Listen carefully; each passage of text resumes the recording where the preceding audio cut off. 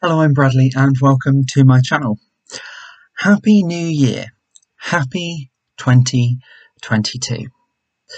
Yeah, Happy New Year. As we say goodbye to 2021, we welcome 2022. Now, 2021 was a difficult year, and I have to admit, it was the worst ever. It really, really was. It was a difficult year. And I think it was a difficult year for a lot of people, but I think for anybody who has lost somebody, that year I think they will always remember. 21 will always stand in my mind is the year I lost my nan. Now, this Christmas was always going to be difficult and was always going to be really, really challenging without my nan, because nan was always the centre of attention at Christmas. Christmas is so magical, and incredible things happen around the Christmas season, and that spirit and that zest and that happiness and just that sense of family and everybody coming together, and Christmas quite basically magically bringing everything together so beautifully. And without nan, it was certainly different. It was still as precious as Christmas always is, and we certainly cherished every single moment. I was spoilt rotten by my parents, and I had some amazing, stunning gifts, and I was really certainly completely taken back by some of my gifts, and really spoilt and blown away by some of the gifts and some of the things I received. My amazing family certainly did make Christmas very special. It was really great to come together, it really was. Christmas Eve we spent at my brother's and my sister-in-law's with my niece and nephew, and that was really very lovely. It really was lovely to start Christmas off so amazingly, and it really was very lovely to see the whole family there, and it was really very nice. My brother and his partner and my niece didn't come on that day, but I seen them on Christmas Day, which so wonderfully sort of mirrored the whole essence of Christmas, really, that it doesn't quite have to be just so on that day, because amazingly we get to have another day just afterwards to catch up with friends, to catch up with family, and yeah, just to really make it very special. So Christmas Day was really wonderful. Christmas morning, where everybody wasn't quite up because it was a very late evening. It was just me and my mum first thing in the morning, which was absolutely lovely. I watched Christmas Midnight Mass on Christmas Eve, so it was a very late night. I don't think I went to bed till about 3 o'clock, and I was up very early Christmas Day. The presents, the excitement, the gifts, and the preparations for the dinner coming along, and it was just amazing. It really was very special. But just to take a moment with something just as pleasant as just Christmas coffee with my mum, just chatting, nattering about my nan, and going through all wonderful things was very magical and was beautiful. Christmas Day was with my dad and my mum and my brother, and later on throughout the day we seen my twin brother, his partner, and my niece. It was a really wonderful day. Boxing Day was very much the same. That was really lovely. And then throughout the rest of the week, we seen family in between, and having sort of a few festive drinks and a few nibbles and luxuries and things, and it was really lovely. Good film, good company, and not me filming, by the way, good films on TV, which I absolutely love. It always takes me back to being a child. I love all the animated films on TV. But Christmas isn't all about TV, and it's not all about gifts either. It's just so wonderfully sort of, I suppose it's that just taking a breath almost, taking that moment out of how busy all of our lives is, and just spending time with the ones who mean the most to you, and enjoying time as though it's really slowed down. Even the most simplest of things can be really quite magical at Christmas time. So Christmas was really lovely this year. I was heartbroken throughout all of it. Of course I was. My nan is my world, and my mum knew this. My mum is very dear to me, very close to me, as is both of my parents. My mum is a best friend to me, and my nan was the same, and it was her mother as well. So, in a way, of course it's my grandmother, but my mum, losing her mum, of course, yes, I felt awful, and yes, I felt heartbroken, but I often looked at my mum and thought what she was thinking too. Christmas brings joys and sorrows. It really, really does. Christmas is not an easy time for a lot of people. Christmas brings a whole host of emotions, and particularly if you've lost somebody.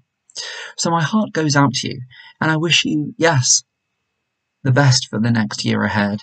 But for you, it won't necessarily feel like a very happy new year, because to me it doesn't.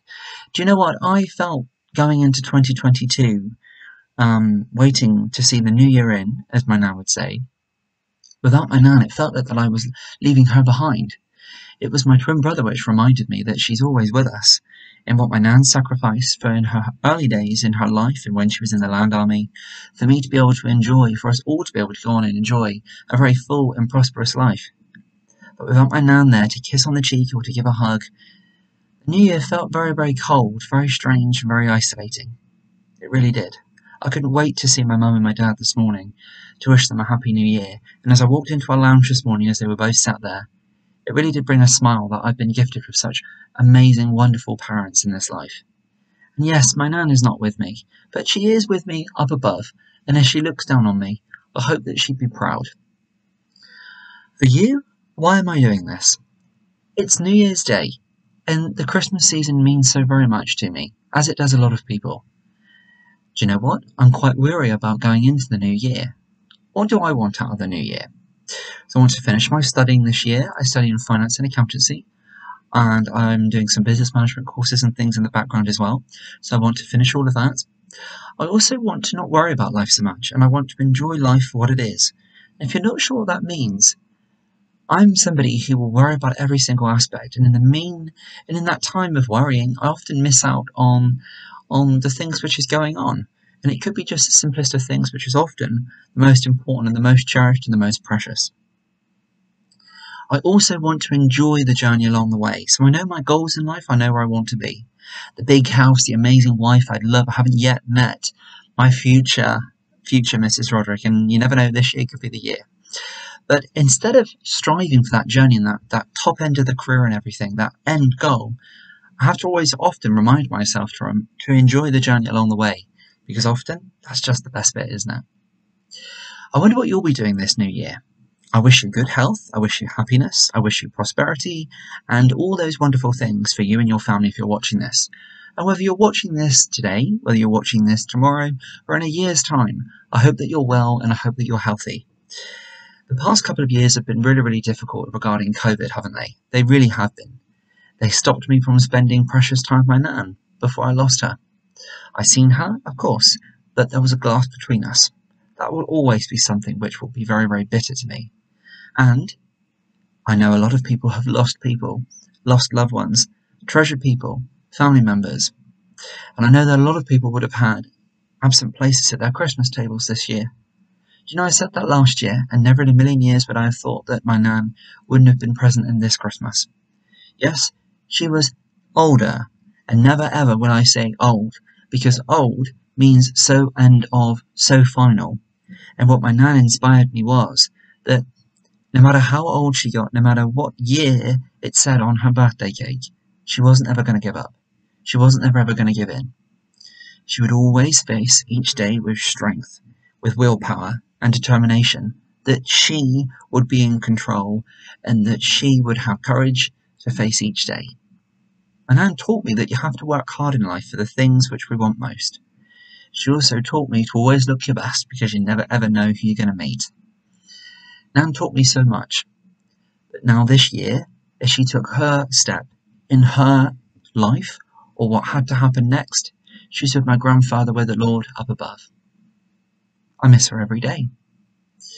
And what that teaches me is that this life is, no matter how old my nan was, and she was just shy of 95, so in my heart she was 95, and she's at peace in her 95th year.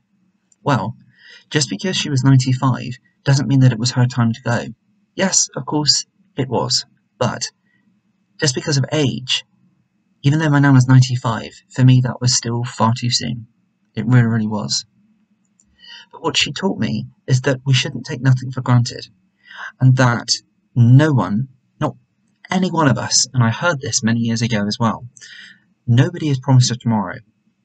But never to take things for granted, to love and cherish family, as that's the most important thing in this life. but to keep going, no matter what's ahead, if it's good, if it's bad, if we know, if we don't know, if we're troubled, if we're stressed.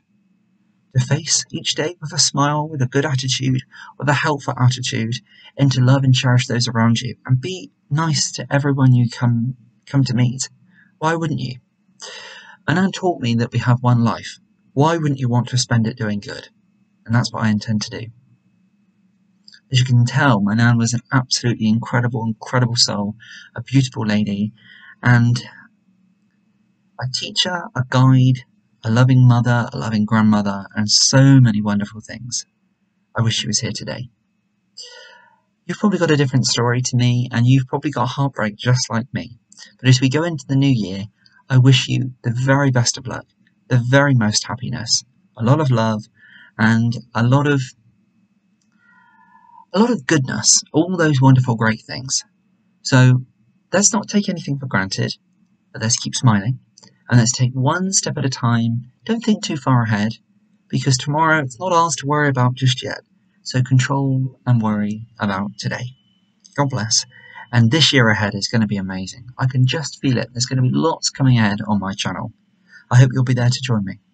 Thanks very much, and until next time, a very, very happy new year to you, and I hope you and your family have a very prosperous, wonderful, healthy 2022. Bye for now, and I'll be seeing you real soon.